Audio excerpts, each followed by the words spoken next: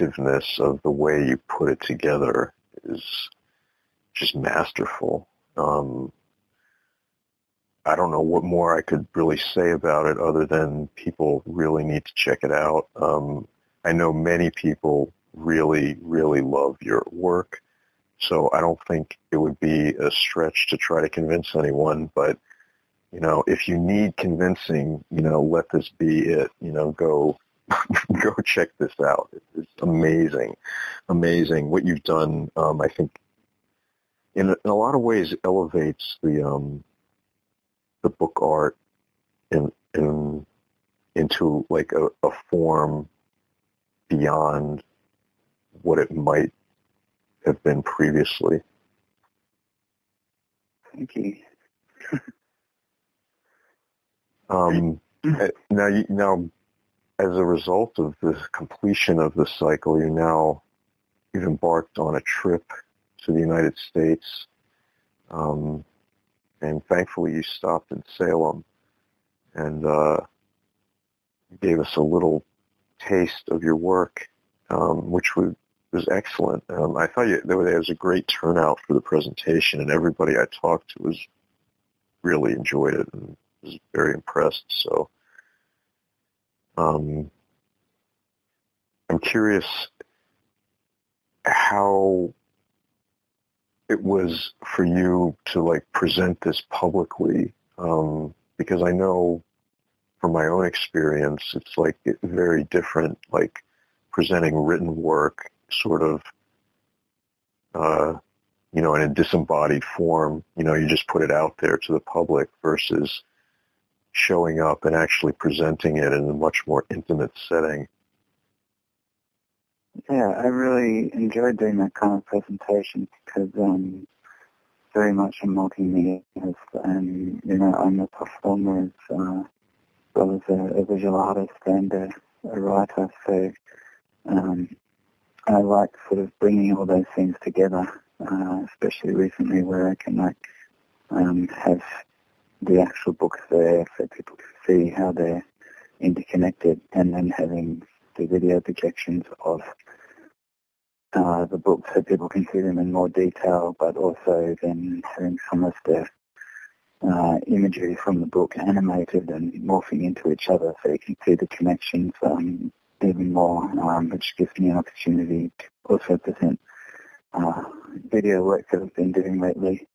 And then, also throwing some live music, so it's another aspect of the multimedia smorgasbord.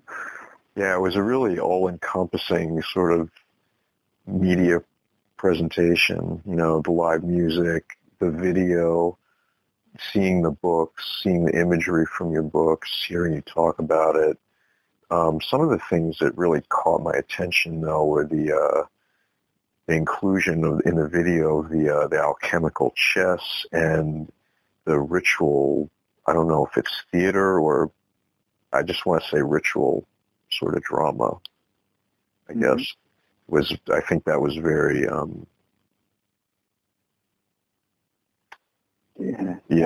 was extra.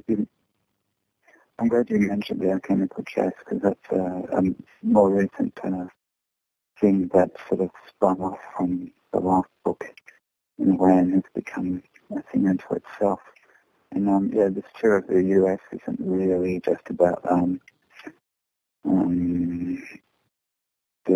showing how the Tela Quadrivium fits together. Because the last book did come out last year, so I sort of did most of my presentations with that in Europe and Australia. But I haven't been in the States for 4 years, and decided it was time to return. So I haven't really done presentations of that nature about how the series fits together here before, so the one in New York will also involve that, but most of the other shows I'm doing here are more just music and theatre based, without as much talking. But yeah, the alchemical chess is sort of the main aspect of what I'm doing on this tour, because that's like a music video clip I recently finished that I sort of use as backing for a live performance. And it's it's working with an actual physical alchemical chess set that I use live in the performance as well. And the figures from that are animated in the video as well.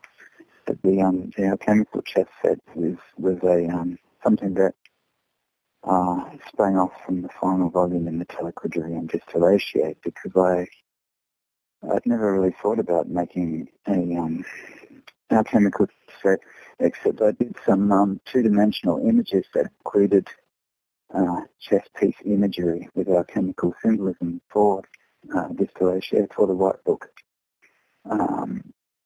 So I realised how sort of alchemically symbolic chess is in terms of having a white queen and a red king. I started thinking about what all the other pieces could relate to in terms of alchemical and esoteric symbology. And I just put a few pieces in some semi-digital artworks that I did for the colour book. And somebody emailed me and said, hey, can you actually make a chess set like this for me? So then the pictures became an actual thing. I'm grateful to that person, Zach's, I guess, for seeding this whole new sort of direction, because it's then now become a performance and everything as well, because I'd also written some poetry related to the alchemical chess figures for the book, and that developed into a song while the chess set itself was becoming three-dimensional for what originally started out as a commission. And so that all sort of linked back up, and now I'm performing with the physical chess set, and while playing the song that has the lyrics that were originally the poetry to go with the pictures in the book. So it's a great example of how aspects of the Tela Quadrivium are manifesting in more and more into the physical world. I guess when you work creatively so intensively with something for so long, it's like a 9-year project, and it seems like now it's there's aspects of it that are coming more into form, becoming more three-dimensional and kinetic, and in surprising ways that weren't directly intended or expected when I was doing the series. It's fascinating. I mean, I've thought about it somewhat, but when you see it in front of you, like you present it, the symbolism of chess is really extensive and deep. And I like the way you bring it out. And for people who don't know, you're a sculptor as well. So when you say you made the chess set, you sculpted this and it's cast, right? This is metal pieces, I assume. Yeah, it's mostly bronze, a couple of clay pieces, the rooks of clay, because they're furnaces as the most stable piece, so they're clay furnaces, and then the pawns are vials, like little alchemical vials, which my friend Catland in Australia blew. Like I don't know how to do glass blowing yet, but I'd like to learn. But I just did a rough sort of design of the idea, and she hand blew each one, so they were a little bit different. And they're actually like hollow glass vials, so they can contain red and white fluids as well on each side. Wow. But yeah, the bronze figures were all cast like sculpted in wax and then casted in bronze and cutinated to make them white and red and black. Fascinating.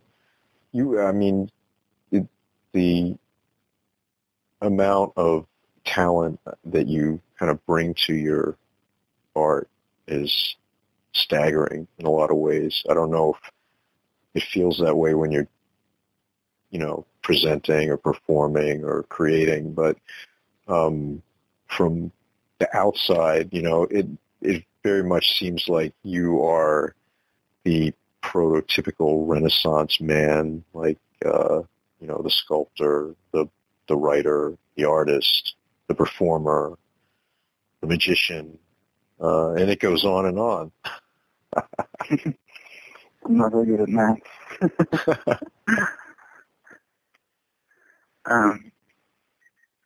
Yeah, I do often see art as just sort of one thing, like regardless of whether it's performance or sculpture or music or painting or whatever. It seems, I've tried to sort of sticking with one medium, and I can do it for a while, but then it seems to always bounce off into other things, and I find that really great creatively, actually, because if I ever sort of, get stuck or stagnant in a medium, then switching to another one will sort of, give it new life, and then that will feed back to the earlier one or come back around to something else. So it sort of keeps it, always fresh and moving in that way. Yeah. I don't mean to digress, from our intended subject too much, but I feel like you have a certain quality of being in the world that facilitates your creativity, and this sort of vast reservoir that you tap into, I think, is kind of you're embodying it in a lot of ways by your entire lifestyle. I just wondered if you might say a few words about that. Yeah, I guess that's how I managed to do so much of it, is that I don't sort of, do anything else. I don't have a separate day job or something, and just sort of devote my life to art and magic, art as magic. So, I'm often quite obsessive about it, just being in my own world with projects that I'm doing. Just spend as much time as I can in that kind of world, and I don't really have any separation in my life between like a job and the things I do for enjoyment and the things it's all sort of in recent years I've sort of come to a point where it seems all one thing in a way, like the travel and the art and the magic and the work and all of it. It's all sort of integrated, which is great, because I want to kind of dedicated my life to doing that, and I'm really glad that I'm able to sustain that. Yeah, I think those are wise words for anybody who's trying to take that leap. It's just there's no way to do it other than to do it. I guess gotta fully embrace it. Gotta live it. Yeah, well, that's it. I mean, it's become easier for me in recent years. I had some good opportunities, but when it was more difficult and challenging in the past, I still did it anyway, no matter how. It's often a struggle to make ends meet and get around and do these things, but I just persisted because it's all I'm really interested in, is to do magic and art. Right. So I just kept at it until eventually having some success to make it more easy and flowing to do so. Yes. I want to talk about your residency. It's the Star and Snake, because that is one of the main reasons you're here. Yeah, I wanted to talk about that too. Yeah, so please, for people who don't know, the Star and Snake is a wonderful magical and art center in New Hampshire, created by Natan and Kay, and I'll let you talk more about it.